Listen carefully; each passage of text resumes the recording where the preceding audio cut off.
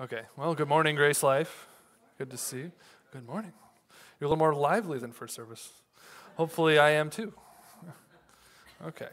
All right, so we're going to be continuing in Galatians today. So if you want to open your Bibles to chapter 6 or have an app or something, that's fine. It'll also be on the screen. All right, so I'll try to stay focused and not jumbled here. I've got notes and screen control here, so I've got to make sure I squeeze everything in from the paper and not get it ruffled up. So anyways, all right, we're going to read the passage really quick, and I'm going to be a little old school here. Could we stand for the reading of God's Word?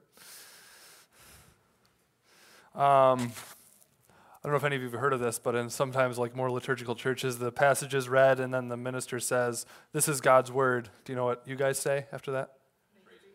Praise be to God. All right, let's try it. Okay.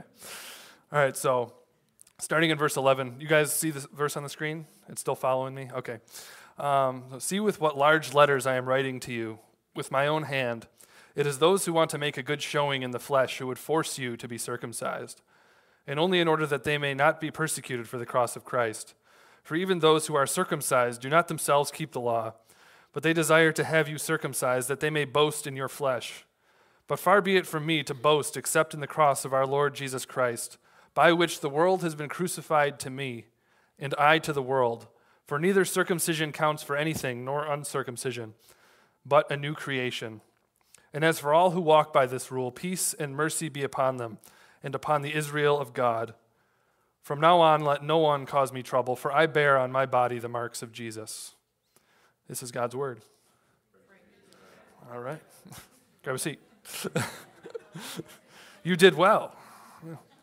Okay, so I'll just go over a few of the themes we've talked about so far in Galatians as Derek has preached through it and a few other guys. So one of the biggest, obviously themes we've touched on is law versus grace. Very often we want to move away from the gospel and start moving into things to justify ourselves that have to do with the law and have to do with obedience in order to prove our worth before God. But throughout Galatians, we've seen that it's through grace, by grace through faith that we're saved. And the law and obedience and things like that become a fruit of our salvation. And so that's obviously something we've touched on, and I'm sure we'll touch on it some more today. Also, condemnation versus liberty, walking under feeling condemned or being condemned before God versus walking in freedom and knowing that God is on our side. But today we're going to talk about new creation versus old creation. Okay, I think this issue, union with Christ and being a new creature, new creation versus old creation, it's really sort of the answer to the question people are always asking, what can I get away with if I'm under grace? How much of the law, do I still have to follow? If I'm saved by grace, can I just go ahead and sin? This, knowing Christ and Paul's and the other apostles, teaching on this, really sort of balances that out and relieves that tension because we know the way God is actually working. So really what I want to point out is Paul does not want to tear down holiness and promote unholiness. Okay, often we think that's the theme, like, okay, we're not under law anymore. God's lowered the standard, so now we can just do these things and it's not as hard and we can get in. That's not the contrast Paul's making. It's holiness versus false holiness, true holiness and false holiness. And I think we're going to see that a little bit more as we go through this. So what I want to do as we walk through this, I sort of saw like two themes I wanted to touch on. I wanted to contrast Paul and the Judaizers throughout this, what Paul's motives are as a teacher and what the Judaizers' motives are, and show the differences and really just see how that applies to us, not just as teachers, but as people being taught and know, how are we supposed to walk in the gospel in this way? So, Paul claimed to want to put the Galatians in right standing with God, right? That's sort of like what he does as he presents the gospel. He says, I want to put you in right standing with God, that you would have peace with God. The problem is that the Judaizers claim to want the same thing. If you do these things, you'll be at peace with God. So they kind of have the same goal in mind, or at least they claim to. Okay? And so the question becomes, what is the difference in their motivation for reaching that goal? I want to point out three things. What's their motivation first for reaching that goal? Paul versus the Judaizers. What's the difference in their means of reaching that goal? And then finally, what kind of priority do they put on reaching that goal? Okay, how important is it to Paul? How important is it to the Judaizers? Okay, so we'll read the first half again, because this is more focused on the Judaizers, and then we'll move on to the next half where it talks about Paul later on. Okay, so in the first half he says, "See with what large letters I am writing to you with my own hand." A lot of scholars believe Paul, from a few things he said in a few books, they believe that he had like bad eyesight. If you read Romans, you see at the end it says, another guy basically said, "I'm transcribing this letter." Paul's not the one actually writing it. He's speaking it, and I'm writing it. But Paul's saying to the Galatians, "I wrote this letter." That's why the letters are so big, so you can read it. I wanted to personally send this message to you. That's how important it is. Okay? It is those who want to make a good showing in the flesh who would force you to be circumcised, and only in order that they may not be persecuted for the cross of Christ. For even those who are circumcised do not themselves keep the law, but they desire to have you circumcised, that they may boast in your flesh. Okay, so to start out, what was the Judaizers' motivation according to this passage? I'll point out a few. The Judaizers cared about their appearance before others. Okay, so it said, it is those who want to make a good showing in the flesh who would force you to be circumcised. They cared about, those that they had come from. They cared about, the community that had not fully embraced the gospel, and they wanted to please them and, show like, look, our followers are holy. They follow these laws, and that's how they're justified before God. Okay. So what I noticed, like, we're going to be reading a lot of scripture in this message. Because what I found, first of all, Romans. A lot of people say Romans and Galatians are sort of like brother and sister books. What you see sort of summarized in Galatians, you see Paul's thoughts much more expanded and developed in Romans. So Romans sort of became a commentary for me for Galatians. So I'll read some passages from there, but also from the Gospels, because we'll see that the Judaizers really are paralleled in their attitudes in a lot of ways by the Pharisees.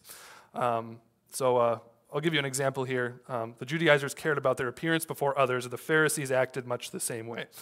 So we'll look into, this is Matthew 23. Okay, this is when Jesus is talking to the people about the Pharisees. He says, "The scribes and the Pharisees sit on Moses' seat. So do and observe whatever they tell you, but not the works they do." So Jesus, we'll notice, like I said before, this isn't a matter of going from the law and holiness to the law is bad and unholiness is good, okay? Because Jesus is saying here, observe whatever they tell you to do, the Pharisees who sit on Moses' seat, because they're preaching from the law of God. It's a good thing. But not the works they do, for they preach but do not practice. They tie up heavy burdens hard to bear and lay them on people's shoulders, but they themselves are not willing to move them with their finger. They do all their deeds to be seen by others, for they make their phylacteries broad and their fringes long, and they love the place of honor and feasts at feasts and the best seats in the synagogues and greetings in the marketplaces and being called rabbi by others. There's sort of an example from the New Testament there of people doing things for appearance's sake. But I have a modern example here I want to show you really quick that you might recognize. So, number 49. My last name is Costanza. That's Italian. So you and I are kind of like countrymen, huh? Paisanos. 650 you change. Ah, yes. And I always take care of my paisanos. So here's a little something. Antonio! Sì! Vieni qua! Questa miserabile fattore di casa! No, sono andato qua! Aspetta, guarda! Hey! You steal my money? No, you don't understand. I wasn't trying to take it Yeah, out. I know what you tried to do. No. Now get out there. Don't come back here again, ever. No. I break your over like a brother. All right, there you go. I think it's a good illustration, isn't it? George is like a great illustration for a lot of things. But anyways, okay, so that's one motivation, is this appearance before others. The second one I want to point out is that their motivation was to avoid persecution. Remember, they said that they would force you to be circumcised in order that they might not be persecuted for the cross of Christ, because it was so offensive and leaving behind all of these laws. Okay, so again, this is mirrored by the Pharisees. We'll look at another passage. Let me see here. So this will be from Matthew 21. I spoke on this passage when I was in seminary, so I'll use a similar illustration as well. But I always like passages where Jesus is sort of debating with the Pharisees because you see the way he thinks and the way he's able to address them. So when he entered the temple, the chief priests and the elders of the people came up to him as he was teaching and said, "By what authority are you doing these things, and who gave you this authority?" Jesus answered them, "I also will ask you one question, and if you tell me the answer, then I also will tell you by what authority I do these things. The baptism of John, from where did it come? From heaven or from man?" And they discussed it among themselves, saying, "If we say from heaven, he will say to us, 'Why then did you not believe him?' But if we say from man, we are afraid of the crowd, for they all hold that John was a prophet." So they answered Jesus, "We do not know." And he said to them, "Neither will I tell you by what authority I do these things." End of the conversation. So it's interesting. You look at the Pharisees, they go aside and they talk about the question Jesus asked them, and the questions they were asking each other was not, what's the answer? Their question was not, where does John's power come from? They weren't actually talking to each other about what Jesus asked. They were talking about, how do we avoid humiliation? How do we avoid persecution, as it were? Okay, so there's a little illustration this reminded me of that. I remember when I must have been probably 9 or so. My sister was still a toddler, and we were. I had this really nice little train set with little electric train would go around it in a circle, and I would put the pieces together in different shapes. And in those days, me and my sister, basically our relationship was just bickering and stuff like that. But my mom would sort of force us to play together so we'd get along. And so one time she's like, "You're going to let your sister come down and play with you and play with a train set." And I was like, "I really don't want her to. She's going to break it." And she's like, "No, you're going to sit down and you're going to play with your sister." I was like, "Fine." So sure enough, my sister starts putting the pieces together in a little tab that connects the train set. I'm embarrassing her. I'm sorry. It snapped off. And of course, I stormed around the room huffing and puffing. I was just filled with rage. And so I said, "Okay, I'm going to grab this Tinker toy I found over here, and I'm going to throw it at her neck." So I whipped it at her neck. And she ran up the stairs screaming and crying. And so eventually, of course, I heard, "Eric, come upstairs." And I came upstairs, and my mom said, "Your sister said that you pinched her. Is that true?" And I said, "Nope." She said, "I'm going to ask you again. I know you're lying. Did you pinch your sister?" "No." "I'm going to ask you one more time, third time. Did you pinch your sister?" "Nope." "You've lied to me 3 times now. We're going to call Dad." So I called Dad on the phone at work. "Eric, you've been lying to your mom?" I'm like, "No." "Did you pinch your sister?" "No, I didn't pinch her. I threw a Tinker toy at her." So he loved that response. He's right there, actually. So anyways, notice I was telling the truth. But the issue was not the truth. Okay, it was the avoidance of pain. Okay, so you get the idea. Okay, that's another motive of the Judaizers. A third motivation was that their motive was to receive glory from human beings. Okay, and let me see here. So I'll give you one more scriptural example of how Jesus talked about this. This is from John. Pharisees were rebuked for the same thing. John 5. "You search the scriptures because you think that in them you have eternal life. And it is they that bear witness about me. Yet you refuse to come to me that you may have life. I do not receive glory from people, but I know that you do not have the love of God within you. I have come in my Father's name, and you do not receive me. If another comes in his own name, you will receive him. How can you believe when you receive glory from one another and do not seek the glory that comes from the only God?" So you see the way the Pharisees, and I'd say the Judaizers as well, interacted was they would receive someone who comes in their own name for their own glory because they know that's how they function too. But if Paul comes, or someone who wants God's approval and is in it for God's glory, then they know that those two things cannot exist together, and one of them will be exposed. And so I obviously didn't like Paul very much. Okay, so those are the motivations of the Judaizers. It's this human appearance, it's avoiding pain, avoiding persecution, and it's ultimately their own glory, and being glorified by man and not by God. Okay, so what was the means that the Judaizers used to apparently, put the Galatians in right standing with God. Just run through a few things. Basically, we know they used the law. They would, obviously we're giving these standards again that had been fulfilled in Christ, and basically making them the ground of justification, the ground of salvation before God. So they used the law, and because they used the law, they used force. That's the word that Paul used. They would force you to become circumcised, and there's, obviously all kinds of force. Things like fear, obviously if you don't follow this standard, then hell is clearly on the way. And along with fear, there's manipulation. I mean, I'm sure many of us have experienced manipulation in different church circles for different reasons. And then ultimately, together, hypocrisy and lies were what they used. And I'll show you what I mean. Again, we'll go back over to Romans here in chapter 2, where, again, Paul sort of just expands on this idea again. He's basically rebuked the world in the first and much of the second chapter. And then he turns to the Jews and says, but you're not better either, and this is why. But if you call yourself a Jew and rely on the law and boast in God and know his will and approve what is excellent because you are instructed from the law, if you are sure that you yourself are a guide to the blind, a light to those who are in darkness, an instructor of the foolish, a teacher of children, having in the law the embodiment of knowledge and truth, you then who teach others, do you not teach yourself? While you preach against stealing, do you steal? You who say that one must not commit adultery, do you commit adultery? You who abhor idols, do you rob temples? You who boast in the law dishonor God by breaking the law.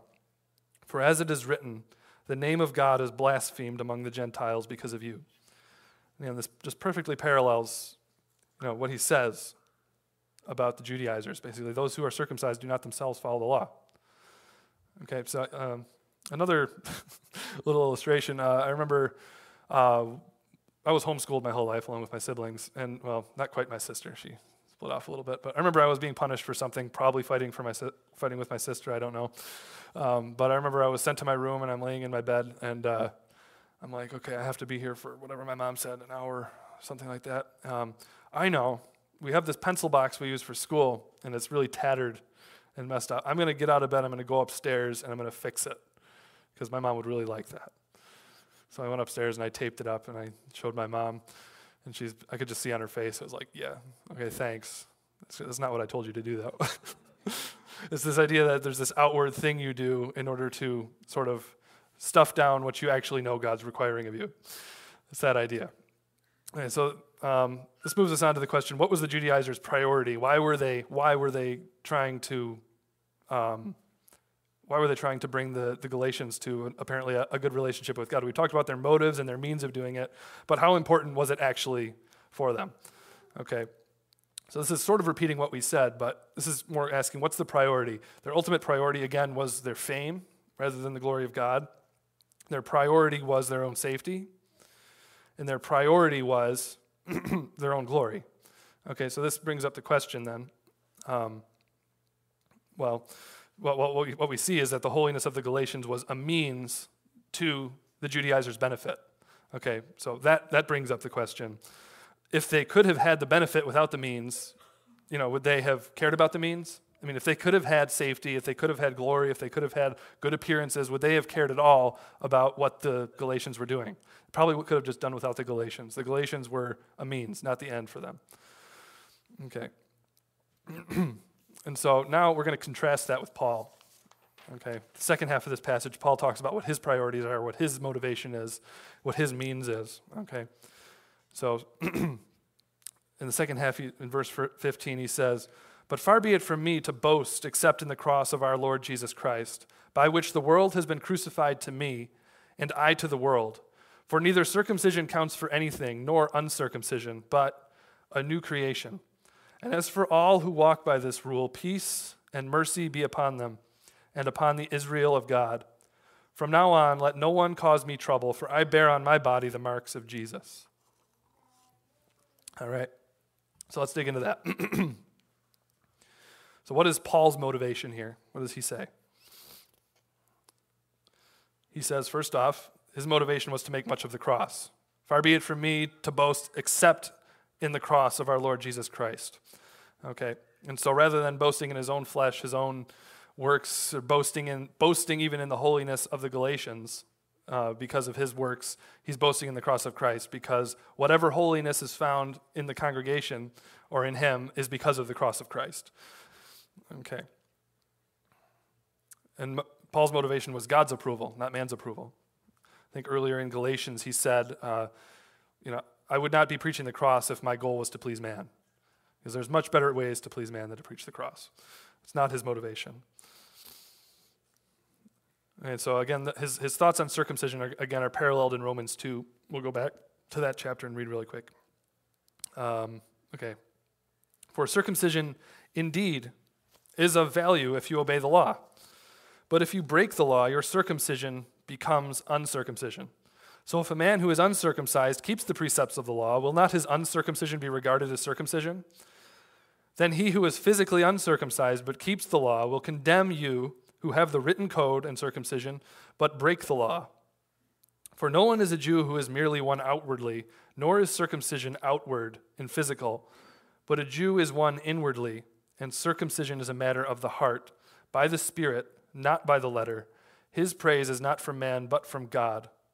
So, pretty much what he's saying, if you take this and you couple it with what he's saying in Galatians, what he's ultimately saying is, you who have faith in Christ, who are being made new, who have been justified by grace through faith and are in right standing with God, you have more authority to condemn the Judaizers than they have of you. Because they have these outward appearances, but they themselves do not keep the law that they're requiring of you. It's hypocrisy. But in Christ, the Galatians are keeping the law. So what is Paul's means of bringing about this right standing with God? Unlike the Judaizers, which it was the law for justification and, keeping up appearances, things like that. Paul's means, he believed in death and rebirth like Christ taught. Okay, so we're going to point out, again, this is really what gives you the balance you need as you walk in Christ, you walk in the gospel, and the question comes up, can I get away with this? Can I get away with this? The question changes when you think in terms of creation and new creation. Okay, because when we were united with Christ, well, let's see what Paul says. This is Romans 6. He says, "What shall we say then? Are we to continue in sin that grace may abound? By no means. How can we who died to sin still live in it? Do you not know that all of us who have been baptized into Christ were baptized into his death? We were buried, therefore, with him by baptism into death, in order that just as Christ was raised from the dead by the glory of the Father, we too might walk in newness of life." Notice he asks the question, shall we continue to sin that grace may abound? No. He doesn't say no because if you hit a certain point, you lose your salvation. This many sins and no more. He says, how can dead people sin? That's the question. The question is, why would you ask? If you are a new creation, why would you ask what you can get away with? If you're united with Christ and he's changing your inner desires, why would you ask, what can I get away with? That's the wrong question. So here's another example in Romans 8. There's a couple chapters later.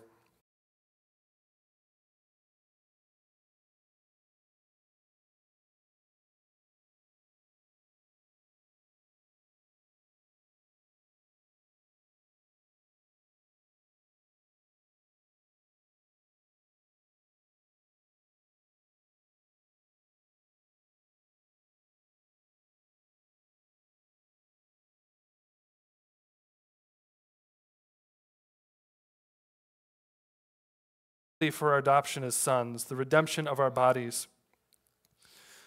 For in this hope we were saved. Now hope that is seen is not hope, but for who hopes for what he sees?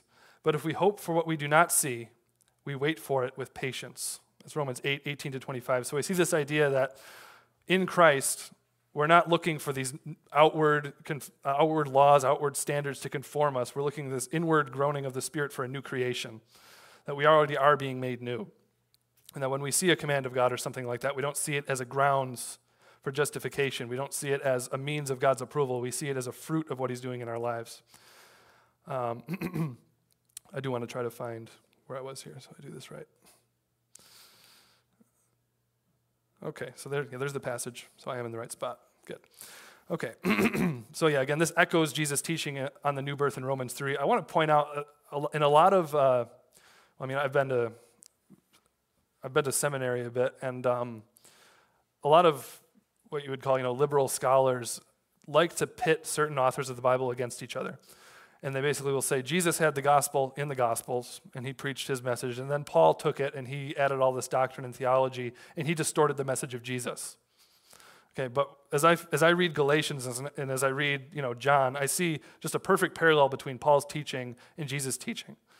Okay, Jesus taught the new birth, Paul taught the new birth, but didn't use the same words. He talked about new creation, things like that. It's pretty amazing. I want to use a little illustration of what I'm talking about. When I was about 14, 15 years old, me and my family lived in Bosnia for about a year and a half, 02 to 03, and I remember I didn't really want to go. I was, crying. I didn't want to leave my family, or I didn't want to leave my friends and the church I was in, things like that. But I was happy I got to bring my Nintendo 64 along. That was good. So I did that, and I took it, and what a lot of people don't know, I did know it when I brought it, but a lot of people don't know that the power supply there is it comes out at 220, whatever that means, and the American is like 110. I don't know what that means, but that's what it was called anyways. But anyways, I had a little adapter that was supposed to work, and I plugged my Nintendo 64 into the wall. I'm like, okay, I got something American here while we're here. This is nice. And so I put in Tony Hawk and started playing, and after a few minutes, smoke starts rising out of it. And so many tears were shed, I think, over that. But ultimately the problem was, I was operating in the wrong side of the world with this equipment, and it just wasn't designed for it. And ultimately that's what happens when we try to follow the law, when we're supposed to be a new creation, we're operating with, the wrong hardware. We're designed for a particular world, but we're living in the wrong world. And until we see ourselves as citizens of heaven, the equipment is not going to line up. I'll put it that way. And we'll find ourselves using the wrong means, the wrong methodologies to find holiness. The wrong motivations, the wrong means, the wrong priorities, as we're talking about here. Okay, so Paul knew that we are not simply to try to outwardly conform to the law. Okay? We are to be born from above so that we love God's law. Now, oftentimes, again, we contrast the wrong things. We think the law was in the Old Testament, and then God his moral standards kind of changed. He lowered the moral standard, and now we don't have to be as holy, but, that's what grace is. But no, it's the wrong questions that are being asked. Ultimately, all of the law was fulfilled in Christ. The ceremonial laws were fulfilled in Christ. Circumcision, all that symbolized was fulfilled in Christ. And he changes us so that the moral law becomes what we love from inside of our hearts. So the moral standard is fulfilled in Christ, and it is still what Christians are to find beautiful, but it is not the ground of their justification. Okay. And so it's always important to contrast those, because that's the difference between true holiness and false holiness, is the motivation, the reason we follow the law, things like that. Okay, so what was Paul's priority here? We talked about his motivation. We talked about the means that he believed in. What was Paul's priority? So notice he says, "From now on, let no one cause me trouble, for I bear on my body the marks of Jesus." What does that say? Notice that Paul was willing to suffer. I think when he says, "I bear on my body the marks of Jesus," he was talking like he was beaten and persecuted because of the message he was preaching, much like Jesus was. Okay, he bears on his body and relates to Christ on that level. Obviously, he doesn't accomplish the same things by his suffering that Jesus accomplished, but we have a similarity when we walk with Christ in the suffering we have. Remember in Romans 8, provided we suffer with him in order that we may be glorified with him. So Paul was willing to suffer so that the Galatians would know the true gospel. And this so strongly contrasts the Judaizers. The Judaizers preached a false gospel in order to avoid suffering. Absolute dichotomy between law and grace. When you're following the law, when you're centered on yourself, when you're centered on man, you do what it takes to avoid suffering. But when you have hope in Christ and you see a new world coming, heaven coming, new creation coming, and you look to the cross, you're willing to go through any kind of suffering to share that message because you know the end is different. Okay, so what was Paul's conclusion in all this? Let me jump forward. Notice what he says here just before that. As for all who walk by this rule, peace and mercy be upon them and upon the Israel of God. Now I'm pretty sure that in the Greek, the grammar makes it very, very clear that here, the Israel of God and all who walk by this rule are considered the same group. Okay, as for all who walk by this rule, you, peace and mercy be upon them and upon the Israel of God. In other words, it's another title for those who walk by this rule, for those who believe the message Paul has. Okay, so what does that mean? So God's means to his glory is not a single ethnic group that begrudgingly submits to his commands. That's not his goal. His goal is not for you to suck it up, follow the rules, and even if you're miserable, so long as you follow the rules, you're fine. No. His goal is a people from every tribe, tongue, people, and nation who are a new creation, who live in a new creation, we will someday, and who love the way God governs his creation. We love his law because we know it's for our good. We love his ways because we know they're for our good. And we know that they don't justify us. We know that Christ justified us. Christ makes us a new creation. Okay, so Paul calls this people the Israel of God. Okay, we see a little bit more of this in Romans 9. So Romans 9, it comes after Romans 8, obviously, where you see these promises to all all God's people of him keeping them, tribulation, nakedness, sword, all these things that will make it through because Christ has us, and all these promises have been made to us. So someone might bring up the question then, after reading that chapter, well, the Jewish people, as a whole, obviously there were exceptions like Paul, who ultimately, though, the people of Israel rejected their Messiah. And so didn't these promises to Israel ultimately fail? Isn't that what happened? So how can we trust the promises to us in Romans 8, the people of God now, if the people of God in the Old Testament and the Israelites didn't receive their Messiah, and the word of God apparently failed for them? So Paul answers that question in Romans 9. But it is not as though the word of God has failed. Here's your answer. For not all who are descended from Israel belong to Israel, and not all are children of Abraham because they are his offspring. But through Isaac shall your offspring be named. This means that it is not the children of the flesh who are the children of God, but the children of the promise are counted as offspring. And later in the chapter he says, even us whom he has called, not from the Jews only, but also from the Gentiles. As indeed he says in Hosea, those who are not my people I will call my people. And her who was not beloved I will call beloved. And in the very place where it was said to them, you are not my people, there they will be called sons of the living God. So we see in this passage it was always God's plan that his people would be made up of those who walk by faith according to in the footsteps of Abraham, and that would be made up of a people both from the Jews and from the Gentiles. And that includes the Galatians. Okay. So, some closing questions to sum up what we've gone through here. Are you seeking the truth in the gospel, the true gospel, or are you seeking safety before the world? Between teachers who would put a yoke on you of a false gospel. Are you wanting safety from persecution, or are you seeking the truth? Are you seeking what Christ really taught and what Paul is really teaching here? Are you seeking your fame, or are you seeking God's glory? Because if you follow the law, you feel accomplished and you feel like you can spread your fame, but God constructed the gospel in such a way that we trust in him and he is accomplishing something in our lives by making us holy.